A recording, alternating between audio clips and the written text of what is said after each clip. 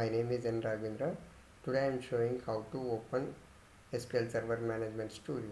It is an icon to open that SQL Server Management Studio.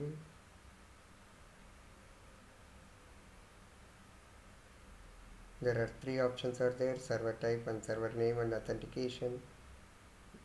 This server type is having again four options: database engine, analysis services and reporting services and integration services. In those options I am choosing database engine option because all the remaining three that we will discuss in our MSBI course. Server name, it is telling that what is our system name. If you don't know your system name, go to my computer, that is,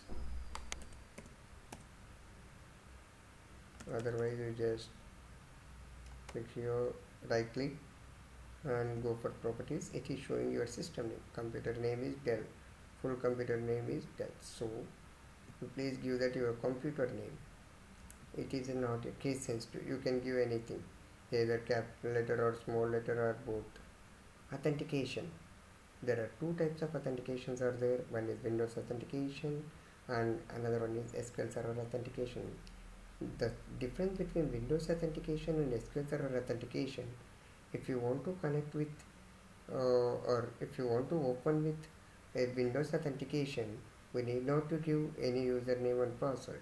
If you want to open Management Studio with SQL Server, we need to provide that login ID and password. Anyway, I am going to open with Windows authentication, so I need not to provide any username and password. With this, we open successfully the Microsoft SQL Server Management Studio. Now our task is how to create a database.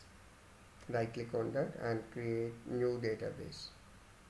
It is asking that database name demo 789.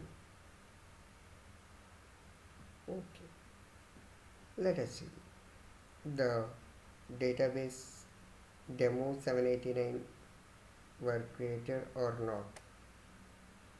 First refresh it and expand the databases. Demo 789 is created.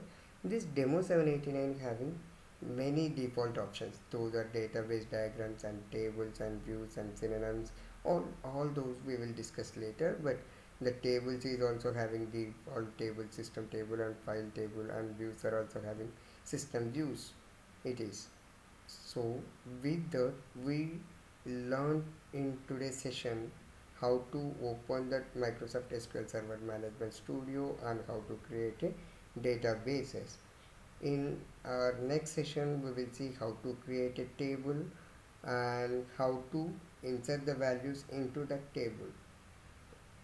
Thank you so much.